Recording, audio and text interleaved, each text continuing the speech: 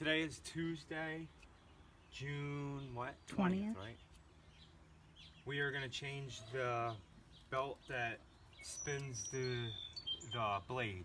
I'm not sure the name of the belt. There's a belt here that hooks to both blades on both sides, and there's a belt that goes from the engine to here, which is the pulley that spins all the two blades on the mower. It's a commercial 30 Exmark. And then there's one more belt for the transmission that you have to pull off in order to get this belt. Now I'm not using the right tools, but I just need to get it done. So if you if you undo this bolt, and I don't know if I've changed this belt ever before. So we'll take this off.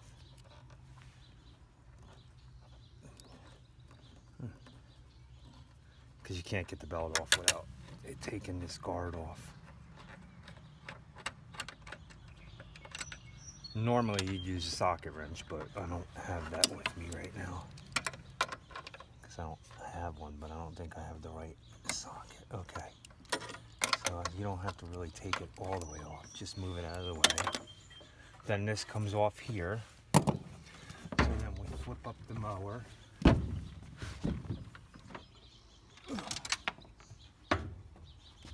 And then this is the transmission, and hopefully I can get it back on, but the belt goes over the bottom pulley, and then this is the other belt. So you pull this off over top of this pulley here, and then that's your belt. That's the old belt? Yeah, hopefully they gave me the right one. Let's see how loose it is. Wow, yeah, look at the difference. I mean, it's definitely worn out, so yeah, it will help. So let's see if this is not a pain. So we'll slide it back over this pulley here, and then there's a metal bar in here. You have to get it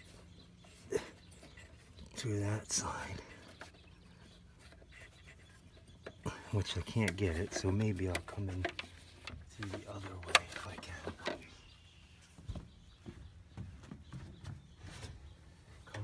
Oh yeah. It's easier to go in through the front. So, going through here. Hopefully it's the right belt, because I think it is, but I'm not sure. Sometimes they know what they're talking about at that place.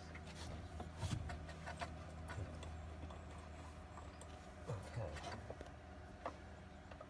So harder than I thought. Everything's always a little harder than you think. I can't get it down through the pulley.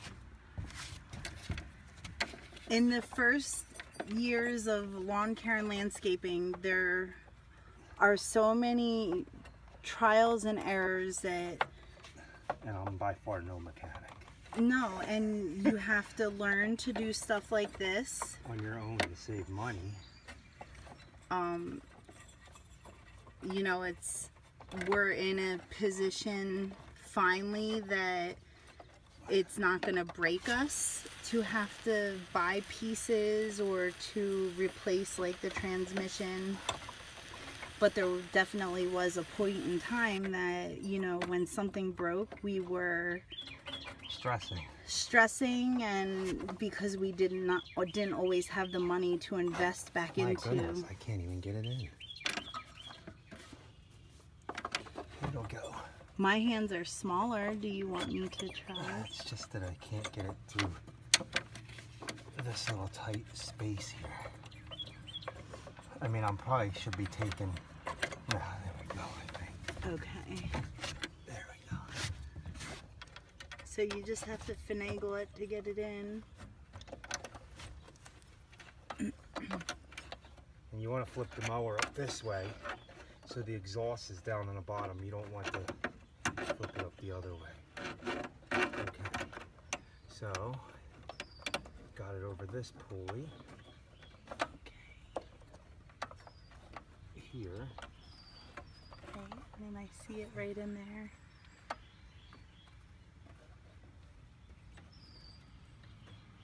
Something's And then, gotta get it back over it. Maybe I shouldn't have put it on that one first. You have to get them over this pulley here and stick it around the second pulley. Okay, so that's that. Okay, so it goes, you guys see that it goes on the pulley closest to the top of the deck. Then, getting this belt back on should be interesting. So this belt, which is the transmission belt, needs to go back onto that pulley, which ought to be fun.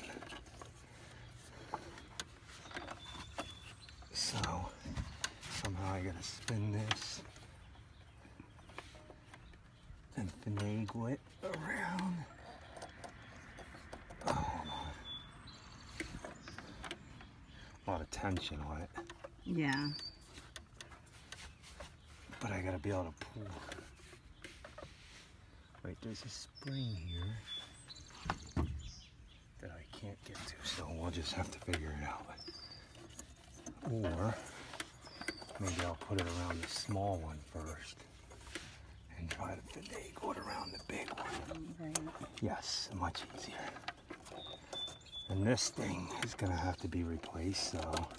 The transmission. Okay, so that belt's back on. Okay. There might be an adjustment to this that I can make it work better. I think I need new wheels too. So after that's on, you take this, flip the mower back up. And there might be an easier way, but it's fine. So, this is the, uh-oh. I knew I did something wrong. So this has to go over this wire and back around this pulley.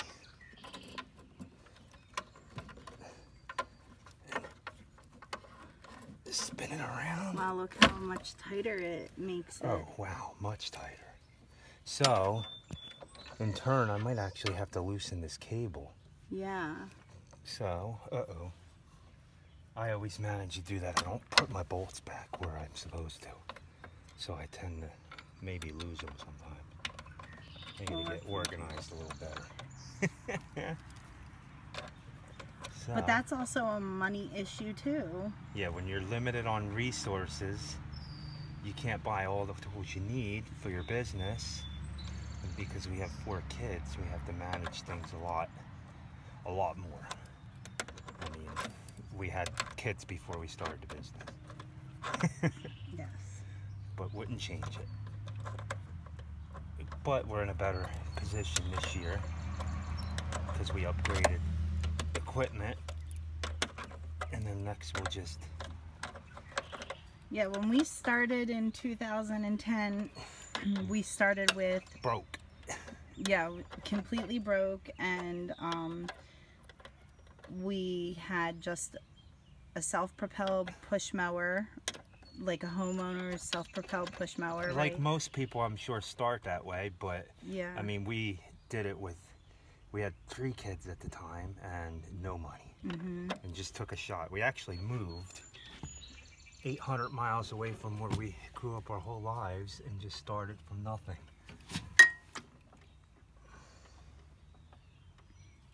Now, the only thing I don't like about this is this cable touches my belt there. So, I wish I could tie it here, but I can't. So I'm just gonna have to deal with it and keep that belt just in case something happens. Right, so then our next step is to order this cable. Which they didn't have in stock, which Right. runs all the way up here to engage the blade. So I'm gonna start this thing and see what it does. Okay.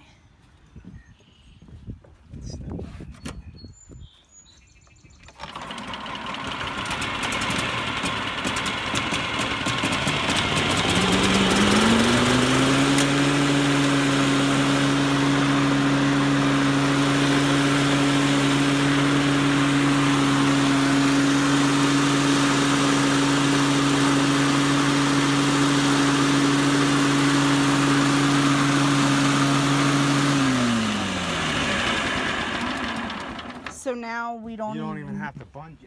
I don't like that though, because when you're starting it, I think it's putting a lot of not stress, but just more tension on the belts because it's starting up and spinning the same time, you know what I mean? Right.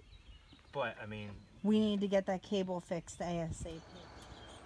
So guys, when you're waiting for parts for something, and sometimes you just have to use the mower, you can't go without it. If you can rig it up to where it does, what happened is this cable broke here, which engages the it's supposed to go in here, which engages the blade.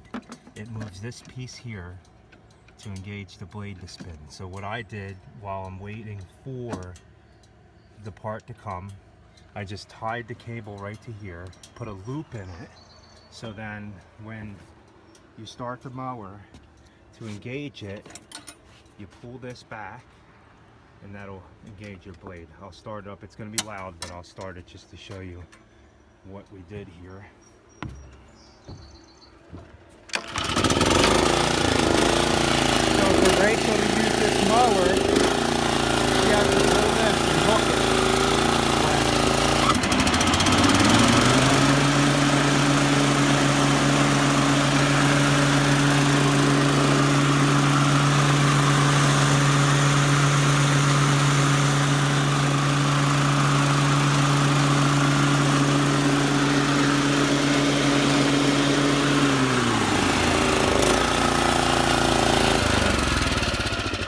That's no means for, it's not the safest thing, but it takes a little while for them to get parts at my place. That's the only reason I don't really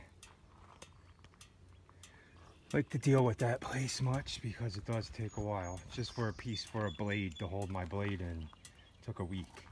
That's not good. So we rigged it up. It'll get us by until they order the part, and we'll show you how to put it all back together. And then we'll change the transmission too eventually, and we'll do a video on that. Well, we're off to start our day.